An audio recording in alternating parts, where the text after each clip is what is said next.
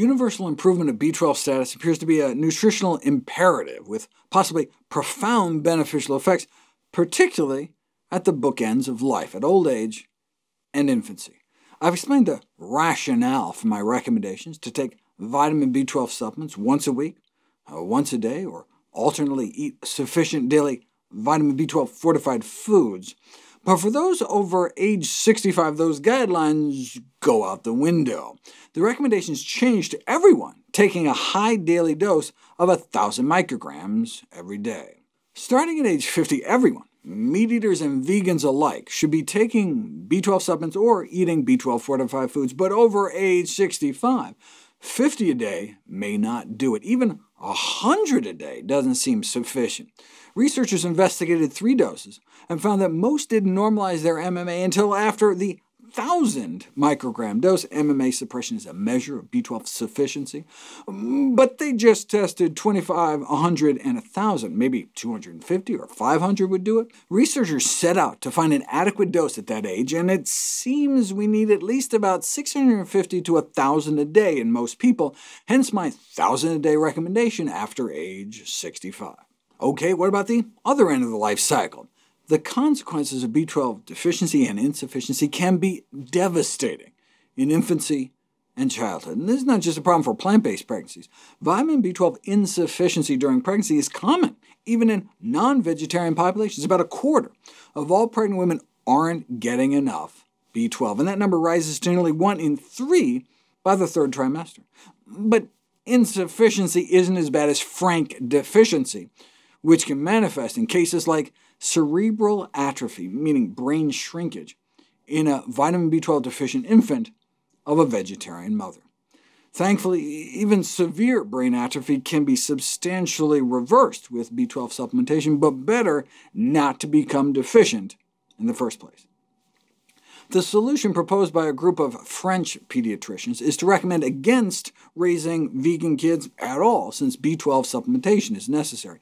And they're not alone. To vegan or not to vegan. In 2016, 2 professional organizations, the U.S. Academy of Nutrition and Dietetics and the German Nutrition Society, issued conflicting statements. The U.S. Academy said that even strictly plant-based diets are appropriate for all stages of the life cycle, whereas the German group echoed the French group, saying since you have to take B12, we can't recommend a vegan diet for pregnant women, lactating women, infants, children, or adolescents. To confuse the matter further, the American Academy of Pediatrics appeared to have it both ways, in one place repeating the U.S. Academy's position, while in another place it stated that vegan diets should not be recommended for children. But I think they're just saying the same thing. Everyone agrees that a non-B12 supplemented plant-based diet is a bad idea. That's part of what the U.S. Academy means by well-planned. Right?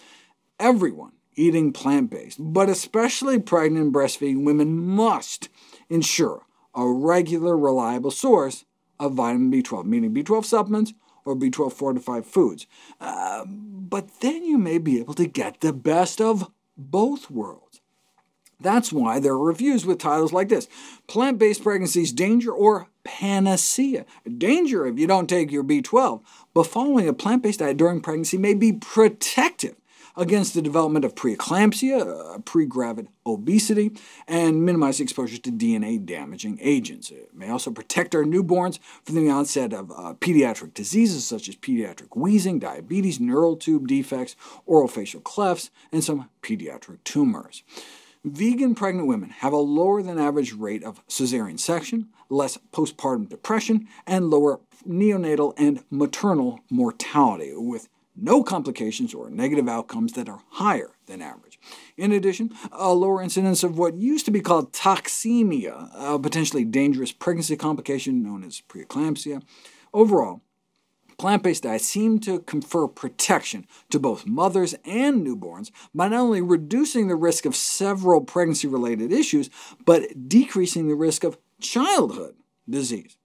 Children following plant-based diets might have a low risk of developing obesity, obviously less exposed to drugs used in animal production, and a favorable anti-inflammatory profile of cell signaling factors. But again, everyone on a plant-based diet has to get enough B12. pregnant and breastfeeding women can just follow my 50 micrograms a day recommendation for non-pregnant adults, or 2,000 a week, though they suggest breaking up those doses into 2 halves to boost absorption. After infants are weaned, they can start on 5 micrograms a day. From ages 4 through 10, they can have half the adult dose of 25 a day, and then at age 11, they can do 50 a day or 2,000 a week. You don't have to worry about taking too much. It's water-soluble, and you'll just end up with expensive pee.